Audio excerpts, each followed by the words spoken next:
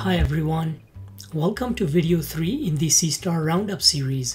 As you know, the SeeStar Round Up is a group that anyone can join, and in this group we collaborate to image targets with our SeeStars. I pick a target each month and then we all collaborate and get as much data as we can on that target, and by doing that we can collect a lot more data than any single individual can, and we can get better images with our SeeStars. Having a new target each month also keeps us motivated to go out there and use our SeeStars. For the last month, which is August 2024, the target that I had selected was the Iris Nebula. Now this is a very nice looking nebula, and unlike the nebulae that we typically image, this one is more blue instead of red, and this is a broadband target, so I had requested to image this nebula without any nebula filter. And after I put out that request, I have received over 8,600 images from everyone's SeeStars, and that's over 24 hours of data. So I selected the best 16 hours out of that 24 hours to process, and I have stacked all of that data into a single raw stacked TIFF file, and that's available for all of you to download as well, and you can process along if you like. Everyone gets slightly different results, and I'm always excited to see what you would get with this data. For instructions on how to transfer data from your SeeStar to the computer, check out the link in the description of this video or check out the previous video. Now to get started, here is how to upload the data from your computer onto the server so that it reaches me. Once you have copied the files over from the SeeStar to your computer, we need to zip up all of these files to upload them. So simply select all of the files. On Windows, we can do that by hitting Ctrl-A to select all of the files, then simply right-clicking and clicking Compress to Zip File, and that will compress all of the files into one zipped folder that we can upload. Once you have the zip file, you can click on the link in the description of this video, and that will take you to this page. Now you simply hit Select Files and select that zipped folder and click Open. Now you simply need to type in your first and last name so we can give you proper credit for the files you submitted. And then simply hit Upload. And as soon as you see this confirmation screen saying upload has finished, you are all done. Now, if you downloaded the stacked raw file from the link in the description below, this is the one. It'll be titled result.irisnebula.seestar.16 hours because I had stacked 16 hours. Now you can save this file to anywhere on your computer and then just drag and drop it into Serial to open, or you can also click open up here and then navigate to wherever you saved that file. Now when you first open that stacked file, it's going to look very, very dark, and that's because it's in a linear format without any additional processing. So we go right here to the bottom where it says linear, click on that and click on auto stretch. And now you can see that the file has been stretched, but of course it does look very, very green. That's not a problem. We'll just move on to the next step where we will correct that. So here are the steps that I like to follow. The first step is, if needed, I can crop the image to get rid of any really bad artifacts along the edges. But when you're stacking a lot of data, it's not really too much of a problem. So in this case, I'm not going to bother cropping, partly because I can't really see what the background here looks like. I could look at the individual channels. For example, in the red channel, I can see that the outer regions are not too terrible. If there was no data along the outer edges, for example, they were completely black, I would crop them out just by clicking on the screen and dragging. And I think something like this might be good if there were a lot of dark artifacts. I do want to have the target relatively centered, and then just right click and click crop.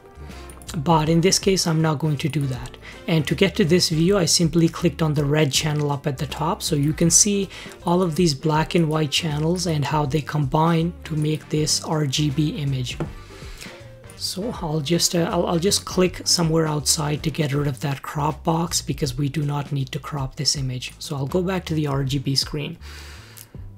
The second step that I like to follow is to do background extraction, and that's what will help us get rid of this green color. So I'll go up here to Image, go to Background Extraction right here, And all you have to do is simply click generate. And when you do that, you'll see a large number of red squares pop up on the screen.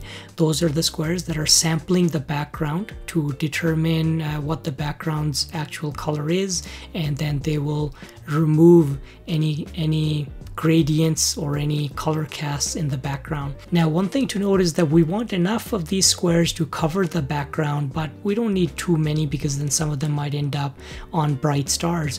We only want these red squares on the background itself, not on the object, not on any nebulosity, and not on any bright stars. There are two ways you can decrease how many squares there are. You can decrease the samples per line, which, let's say if I do that, you'll see that the number of squares decreases. Or I can reset that, and I can decrease the grid tolerance. By decreasing the grid tolerance, the overall number of squares on the outer regions remains the same, but any areas of nebulosity or any brighter regions will not have any squares on them anymore. And I don't want any squares on the nebula itself or on the nebulosity, which I can, for example, see by clicking on the red channel. You can see that there is some dust and nebulosity around this object. Now, if you do notice any of these red squares on a bright star or on a nebula, you can simply right click them to make them disappear, and you can zoom in using your mouse wheel. So there we go, I right clicked on this one and then that disappeared, and by using the left click I can place them manually as well. I just want to make sure that most regions of the background have some squares. Okay, so now that that's done, I simply click compute background, and there we go. That gets rid of most of the gradients. Click apply. Now you can see that there are some regions along the edges that don't look great, but that's okay. Those will get cropped out in the end. Also, we will darken the image quite a bit more later, so any of those imperfections will not be visible. Now the next thing we want to do is color calibration. So to do that, go to image processing, color calibration, and photometric color calibration. Now over here we need to type in the name of the object or the NGC number or Messier number. I'll just type in Iris Nebula, and there it is. Now the SeeStar will automatically get all of the data from the images themselves. So we have the focal length and we have the pixel size, and we will leave everything else as default and just click OK. Next, we are going to deconvolve the image or sharpen the image. Click on Image, Deconvolution. And over here, I like to leave the default settings as they are.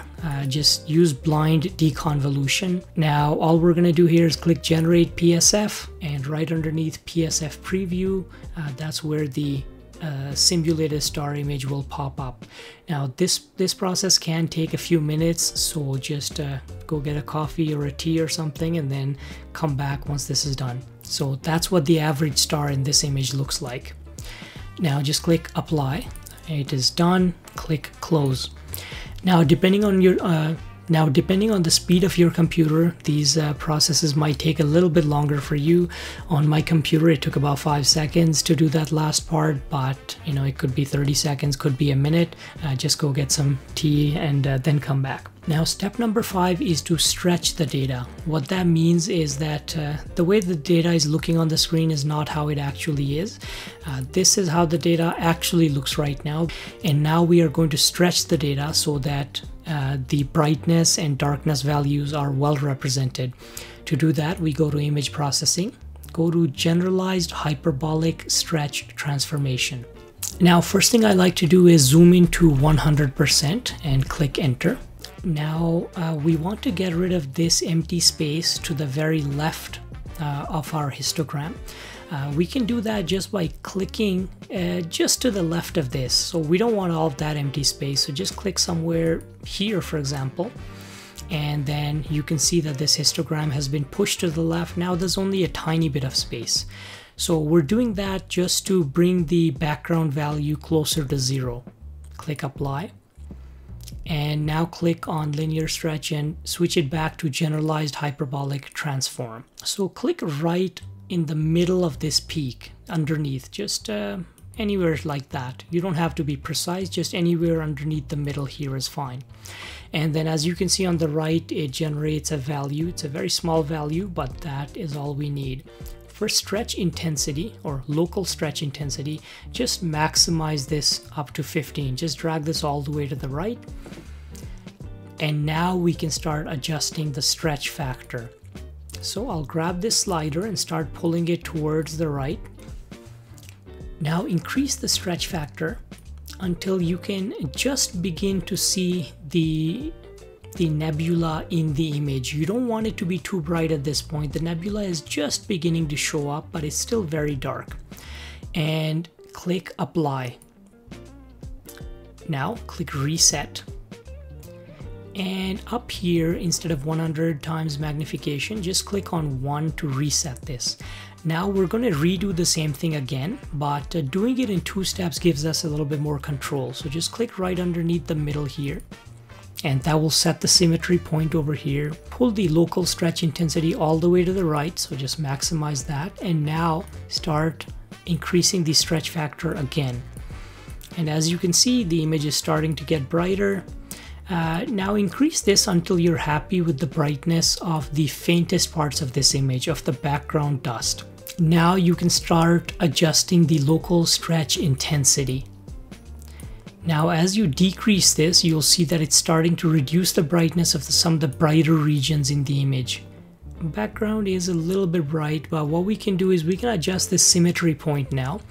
So you can either manually adjust it to the left or right, or you can also just type in a value over here, or you can click this plus or minus button. Now if there's a very bright region right in the center, for example if you're imaging the Orion Nebula, you can also decrease this highlight protection point. So just drag that to the left, and as you can see, it'll decrease some of the very bright regions there. So this is before, this is after. It's a subtle effect, but you don't want to overdo it. Most of the time I like to just leave this at maximum and then just make the adjustments to these top 3 sliders. Okay, I think that is looking pretty good. Now I'll just click apply and then close.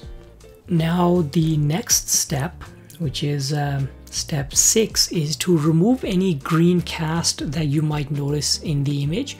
You can do that by going to image and remove green noise. All you would do is just click apply and click close. So that would remove any green noise left in the background or any green cast.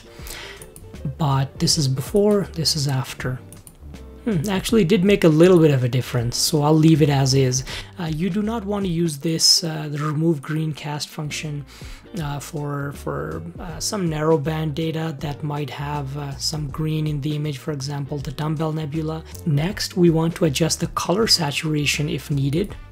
So we'll just go up to image processing, click on color saturation, and just adjust that up a little bit. We don't want to overdo that either, but something like this is looking pretty good. And you can hit this preview button to undo and redo. Then just click apply. And to improve contrast in the image a little bit more, you can also go to image processing and click on contrast limited adaptive histogram equalization, and I'll show you what that does. So this process here will allow you to equalize the brightness between the brightest areas and the darkest areas. So it'll just make the contrast a little bit better. By adjusting these 2 sliders, you can bring out some more detail in this dark gas and dust, but it is easy to overdo it, so you don't want to overdo it either. Just make little subtle adjustments, and then you can click on the preview button again to see a before and after. This does bring out the contrast a little bit more, but it does increase the noise as well. So in this case, I'll just click cancel. I won't use that feature. But then any other adjustments that we need to make, we can go to image processing and use histogram transformation to make those. And this is what we are going to see here. If this is too zoomed in, for example, to 100 and you don't see the histogram, just click on this 1. That'll zoom it back out to 1. And now you can grab this arrow at the very left and move that to the right to darken the background, or darken the darker parts of the image. And this middle one, you can move to the left to brighten the average brightness of the image, or move it to the right to darken the average value. Now it's a matter of preference how you want the image to look at the end, whether you want to show a lot of detail in the darker regions of the image, or if you're mainly interested in just the bright nebula and not so much in the outer dark regions. I like to split the difference and show both of them pretty well. So let's see how this is looking. So I can apply that, and then I can click the undo and redo here to see. Yep, I think this does look better. Yep, that looks better to me. And now I can do the final crop for this image. Because I didn't do it in the beginning. Some people prefer to just crop in the beginning, and there are some good reasons for doing that as well.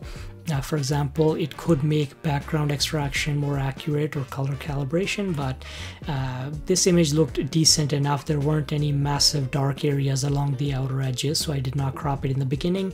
But now I can just left click and drag and crop to how I want the image to look. Let go, and then just right click and click crop, and I'm just zooming in and out using the mouse wheel.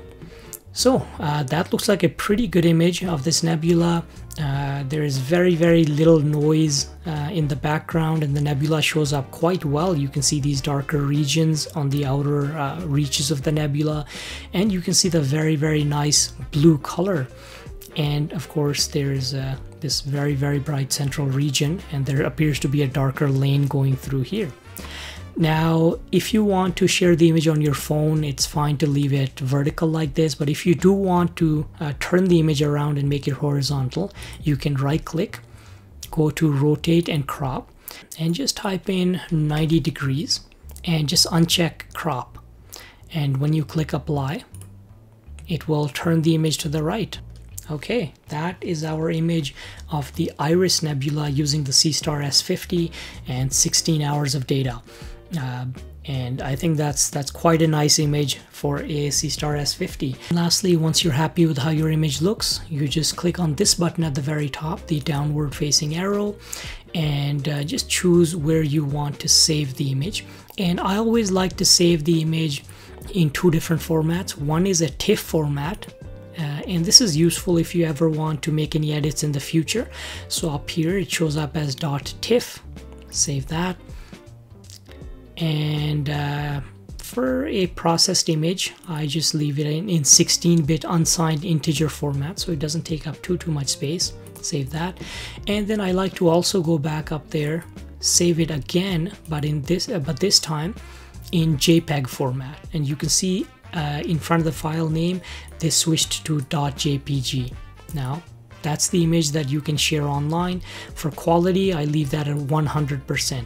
So yeah, if you want to download that data and process it yourself and see what kind of results you get, yeah, that would be awesome. I would love to see your results. And if you post them online anywhere on social media, for example on Instagram or Twitter or Facebook, you can tag me at AbdurAstro and All-Star Telescope. And yeah, then that'll notify us that you've shared your image, and we would love to see it and see what kind of results you can get as well. And again, I want to thank everyone who sent in some data, and here are the participants for this time for the Iris Nebula. Now I've had some new people reach out to me as well who want to join our SeeStar Round Up group, so I think next time we'll have even more participants for the Bubble Nebula. Yeah, so if you have a SeeStar, get out there and get some data, and let's see what we can do together.